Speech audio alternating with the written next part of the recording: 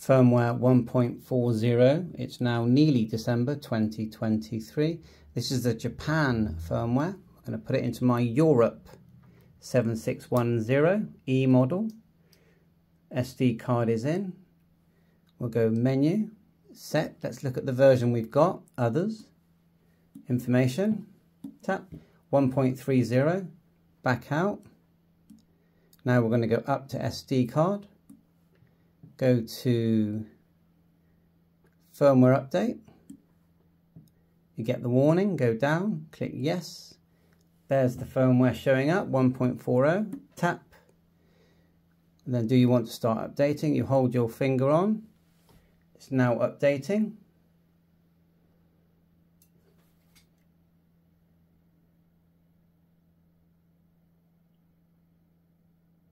Sub CPU firmware, main CPU.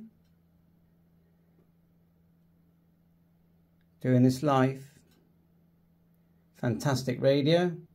This is actually a brand new model. I took it out of the box about 1 hour ago. So there's quite a few updates to this one. They do talk about this new item. Just looking it up now. DPD. I'm not sure if it's working, but it says here, prior adjustments is required to use the DPD function. So we'll have to learn about that. So it's taken quite a while.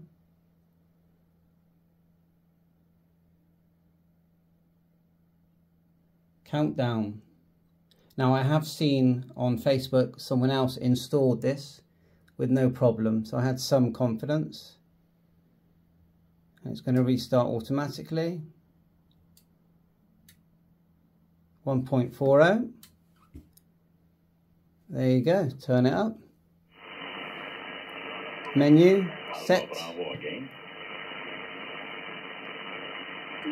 Others, info. Ta-da! Stand by everyone, please. Delta Charlie 4 again, please. Can't see any obvious difference right now. Not sure where to look for the DPD, but we'll have a quick look and then we'll end the video. Menu, go main. The tracking's on, let's turn that off. Anything obvious there? Set. Aha! DPD. 760 single adjustment. I'm going to click no because I don't know what to do there. ICPW2 linked adjustment. There you are. So when we learn what we do with that, then we can have a play. But apparently it's very good. Otherwise, working great. Thanks for watching my channel, M0FXB YouTube.